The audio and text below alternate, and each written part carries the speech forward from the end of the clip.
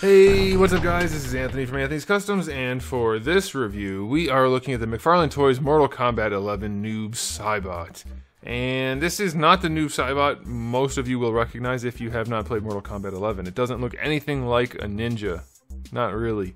I'm wondering, we'll just do a question of the day right now. Do you guys like this new look for NOOB, or do you prefer the more classic look where he's basically just a black and translucent version of Sub-Zero? Let me know what you think about that. I'm definitely more partial to the more traditional look, but this is kind of a cool look regardless. Okay, so this figure has a lot to talk about, some good, some bad, and we'll see how it turns out, how we end up thinking about it by the end of the review. So let's go ahead and get it off the stand and take a closer look. This guy stands just about 18.5 centimeters, give or take, which makes him pretty close to 7¼ inches. And the first thing I have to say about it is packed with detail. Not surprising, McFarlane Toys does tend to do that whenever they can. So there's tons of digital sculpting on this guy, like the whole thing is. So you can just see clothing textures and all kinds of stuff throughout. It's all as packed full of detail as you can possibly imagine. Little wrinkles, different materials, nicks in the armor plate. Anything you could imagine to be on there would be on there, sculpted. And the paintwork does match for the most part. There's an equally good paint job on there. You can see the different colors going on. Some dry brushing going on in his little loincloth thingy. All of the silver parts have this kind of goldish, bronzish dry brush on top to make it look kind of worn. His face has decent paint job on it. I really hate that they didn't give him eyebrows. It just looks weird. And I'm not blaming McFarlane for it unless it is in the game. I assume this is accurate. But anyway, you get different textures, different colors. There's lots of paint and sculpt work in here, so I think most people are going to like it from that perspective. I'm staying in tight so you can see the details. Alright, so aesthetically speaking, they did a good job. It seems well proportioned. It doesn't look too bad. And I think anybody who's looking for this for the looks will be happy with this figure. So aesthetically speaking, I'm going to give it a 9 out of 10. That's pretty darn good. As far as accessories go, we don't have any fist hand. The only hands we have with him are the two hands that come on him in the package, and they are trigger finger hands, which is mind-blowing to me, because somehow every McFarlane figure, no matter who the character is, ends up with trigger finger hands, and that makes 0 sense. No sense at all. Very, very strange that NOOB SAIBOT has trigger finger hands. He does also come with his little sickle or scythe or whatever you want to call it. I don't know what the term is. I always confuse the two. I don't know which one is the long one. I think a scythe is the short one, so that's what this is, I guess. Or it's some kind of shuttle or something else. I don't know. Whatever. He comes with that, and then he comes with a little black display stand that says Mortal Kombat on it. Not good. We need fist hands for a fighting game character. Seems reasonable enough. 5 out of 10 for accessories. Okay, let's go ahead and talk about the articulation. The head is on. It feels like a single ball peg. I would assume it was a double, but it feels a lot like a single. You can get decent range out of it to the side. That's pretty cool. Looking up, almost none. Looking down, works pretty well. So you should be able to get enough posing done with this. You can obviously do some more subtle posing. It's not as limited as like a Marvel Legends. It probably is a double ball peg. It has to be, right? Feels like it. It feels like it now that I've loosened it, I should say.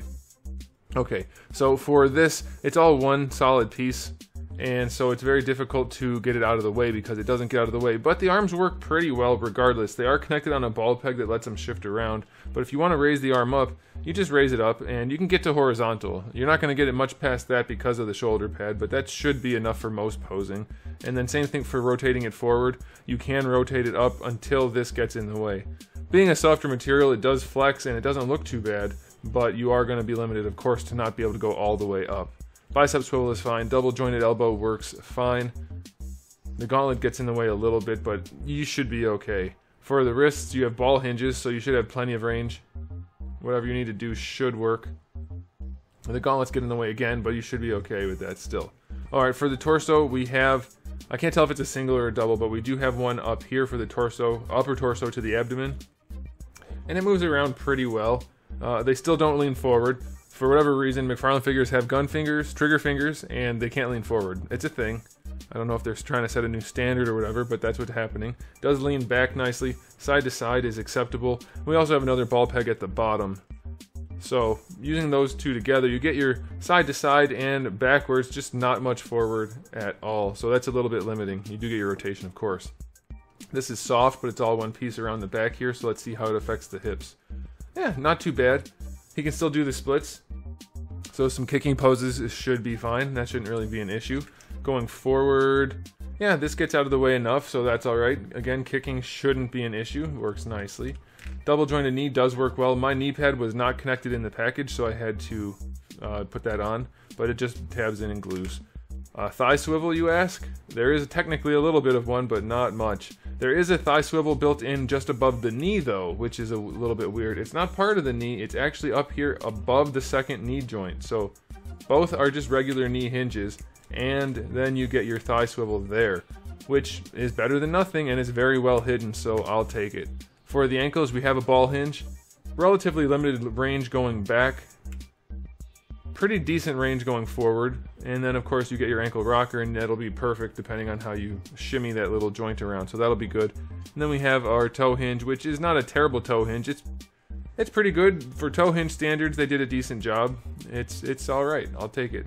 So articulation on this guy, it's pretty good. It's not great, but it's definitely pretty good. I would say, given the sculpt and everything, I'll give the articulation a 7 out of 10. It could be a lot better, but it is not bad.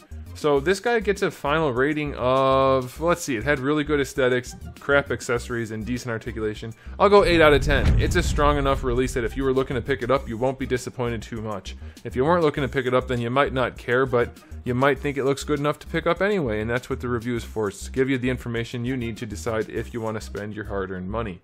And this guy, yeah, 8 out of 10. Not a bad buy. Definitely could do a lot worse for the price point. So there it is, guys. Thanks for watching. If you enjoyed the video, please do give it a thumbs up. If you didn't, you can give it a thumbs down and let me know why in the comment section below. And if you haven't subscribed, you might want to. I have new videos almost every single day and thousands already on the channel. So make sure you come back for all of that. And in the meantime, keep collecting.